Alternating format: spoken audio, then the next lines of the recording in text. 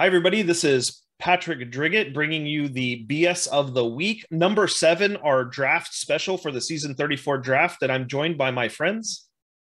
Hi there, this is Kevin Lucy from the Glasgow Rushmores. Ed Hastings from Sisu, 66ers. And I'm Phil Holton from the Lincoln Rapiers.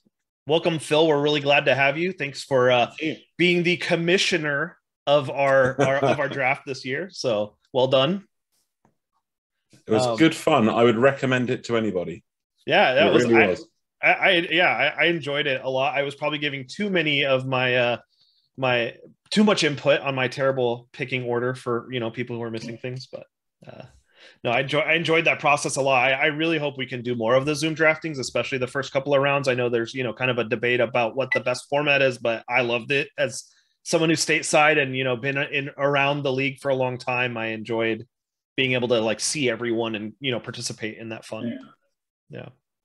So this is the draft special. We're going to be talking about the draft that has happened over the last 3 weeks, and I'm just going to go into it with round 1.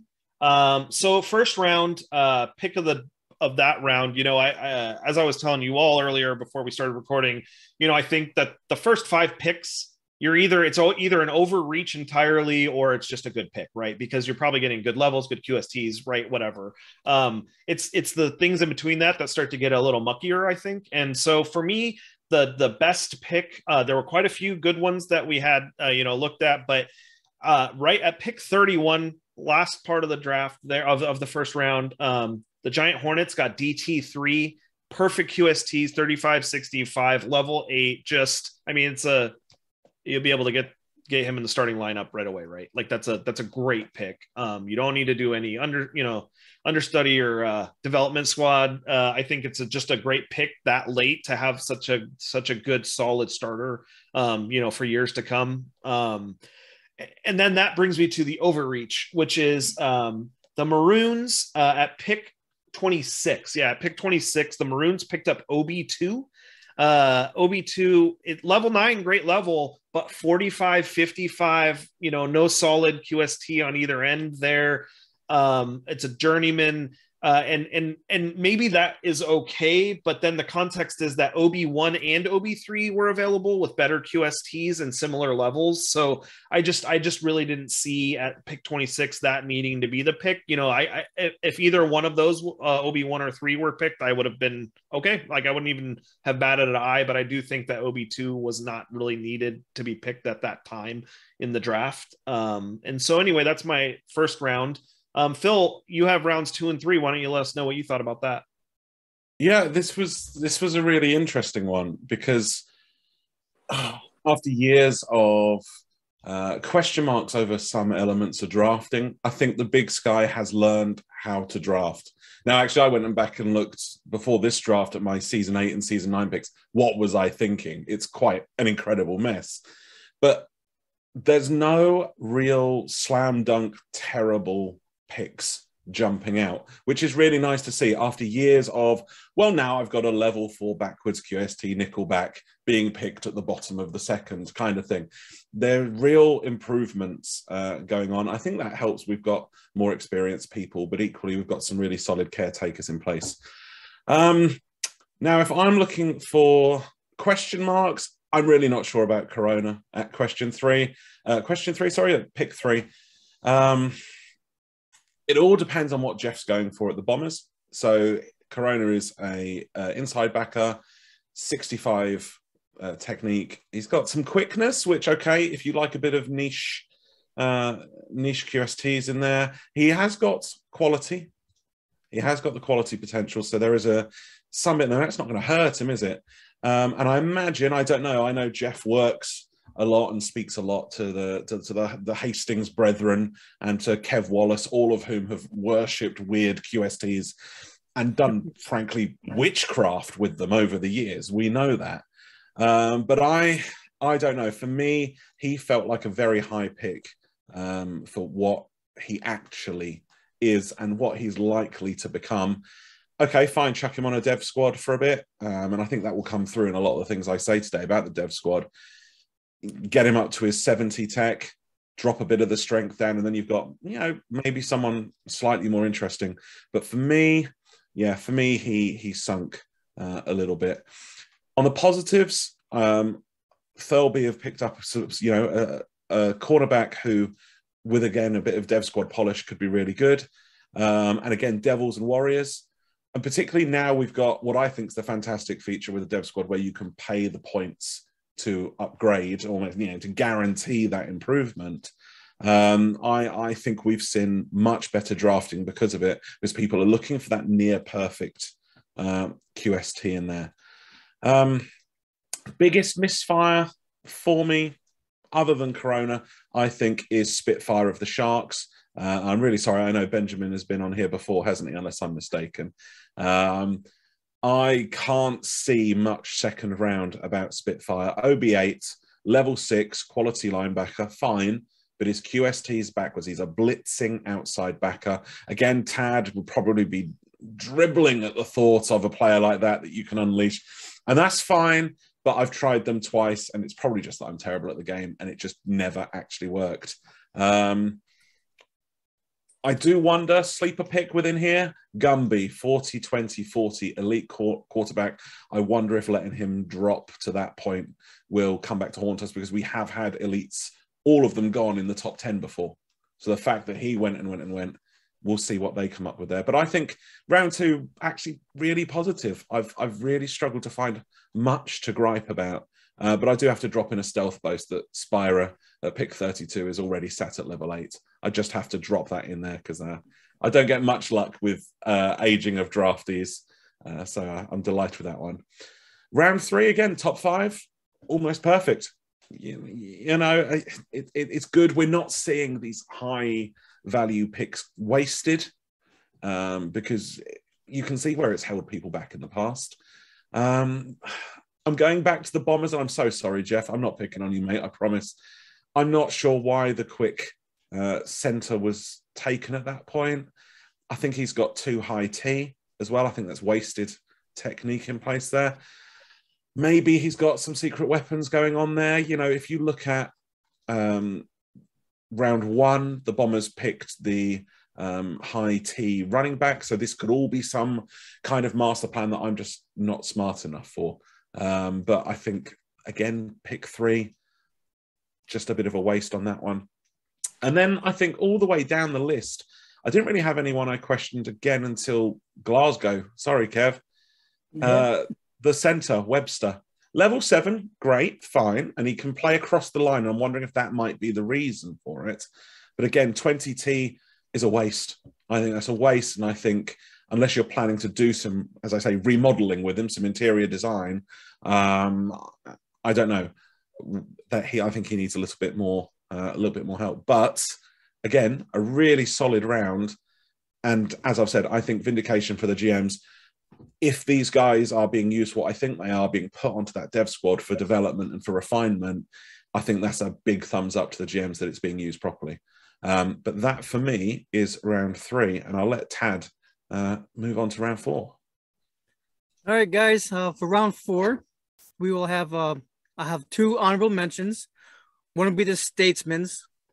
He picked up a 2080 outside linebacker at level 4. I think it was a really great pick in round 4. And another honorable mention will be for the Bulldogs, a 65-35 defensive end, level 5. Again, I don't think you can possibly argue with that, especially level 5, perfect QST, defensive end that late in the game. I think it's a great pick. But I think the winner of round 4 has got to be the Buccaneers with a perfect QST, 80-20, inside linebacker who happens to be level 5, and he's also resilient. I just think it's a superb pick, and I wish it was me in a way. And now on to round 5. An honorable mention will be the Statesman's. People be surprised at this one. It's a 55-45 level 6 punter. You need to fix your special teams. You need a punter. That was a great pick. But the best pick I would have to say is by the Weasels. Happens to be a 35-65 level 3 defensive tackle with leadership 1. Yeah, people say level 3. No, cool. He's perfect QST with a leader. I would have grabbed him too if I was there. I wonder how he aged. That'd be nice, huh? Because he That gets would be the low cool. level table, right? So That would be nice to know. And that'll be on to Kevin now for round 5. I mean, excuse me, round 6. Yeah, thanks, Tad. When you get to round 6, we're starting to get to the stage where it's like, is it a worthwhile pick? Is it not a worthwhile pick? And what you get is you get people to either go for a high level, almost regardless of the QST, which is a bit what Todd did with the Bulldogs, and he picked up a level 7 in round 6, which is some going, a running back with a 35, 40, 25 QST. Or you do what Patrick did from the Fire, which is basically go for an almost perfect QST, but a much lower level. And also Brad from the Generals did as well.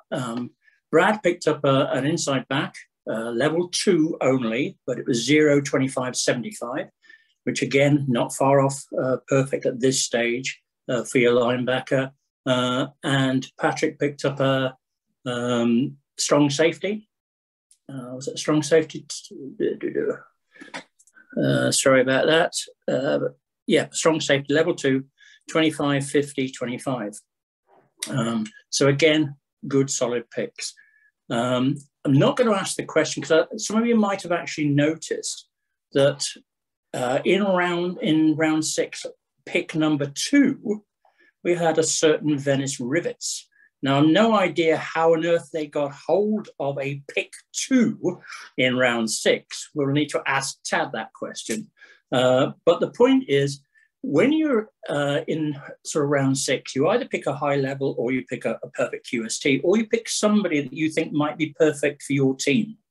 And this is a good example of somebody that might be perfect for the team, because here we're very fortunate to see that Conrad only had 1 pick, but he picked a massive hole in his team, because if you look at the trade board, you'll find that Conrad is actually trading his only other punter. And his only other punter is actually a level 5, which is the same level as he picked up in this draft.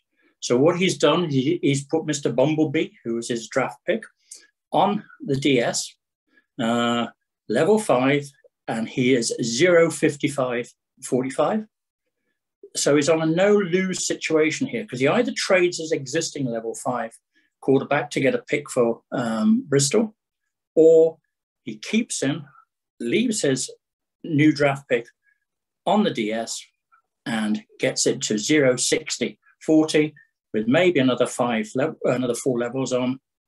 So he's going to end up with an absolute monster at punter. So that actually would be my pick of round. Would be the punter number 4, level 5, 0, 55, 45. I wasn't aware that the Rivets had a punter before now. Yeah.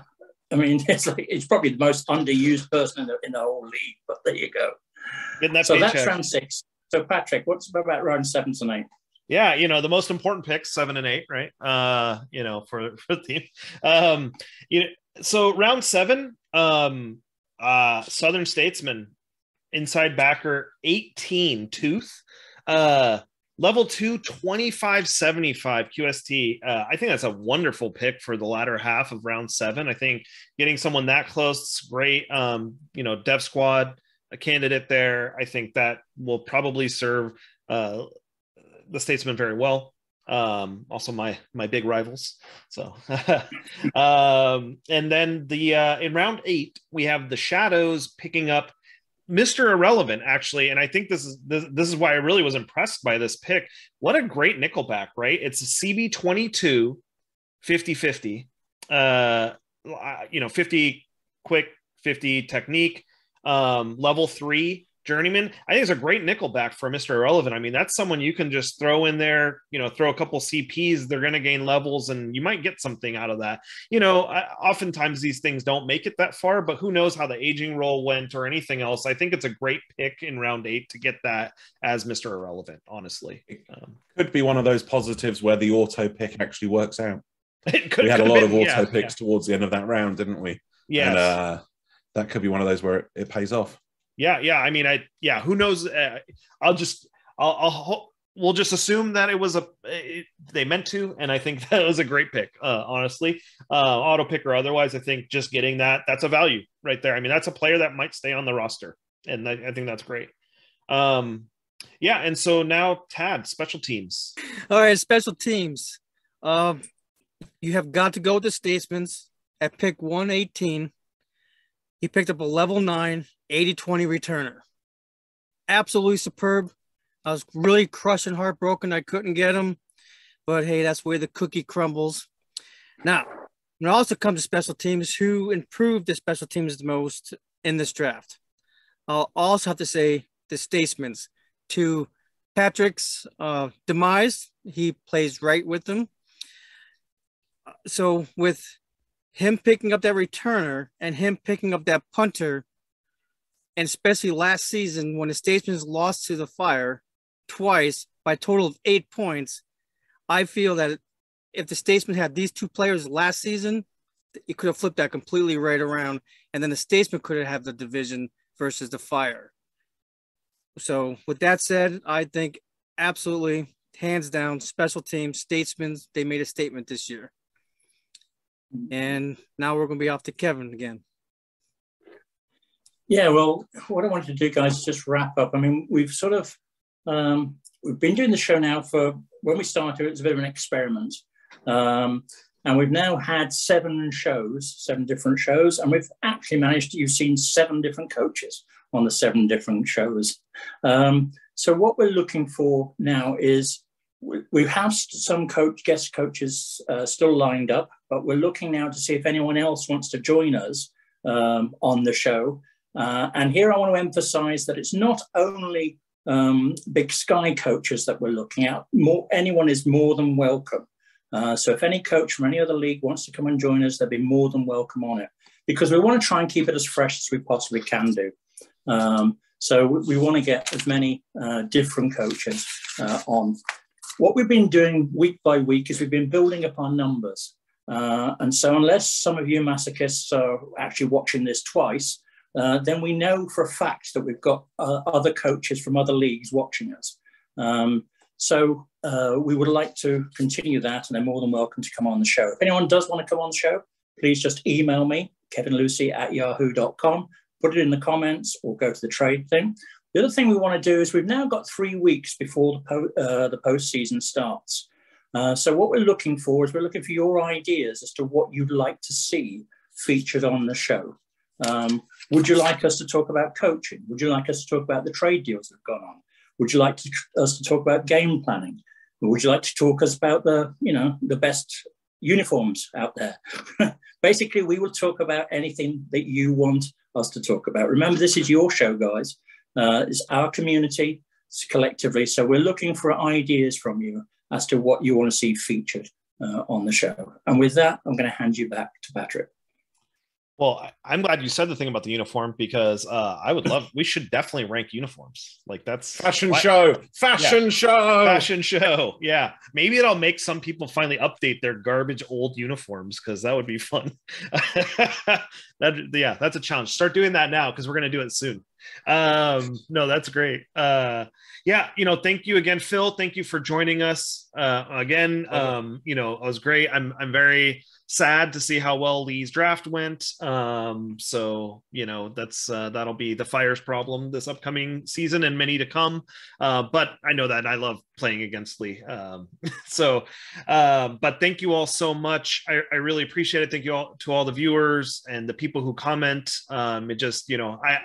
I'm not going to lie, every morning after I post these videos, I then go look to see who's commented, and it always just kind of warms my heart. It's exciting because, when you post on YouTube, reading the comments is generally a mistake, but we know we have such a tight-knit community that I really appreciate the comments we get from everyone and the disagreements about some of the things we choose. This is all good fun.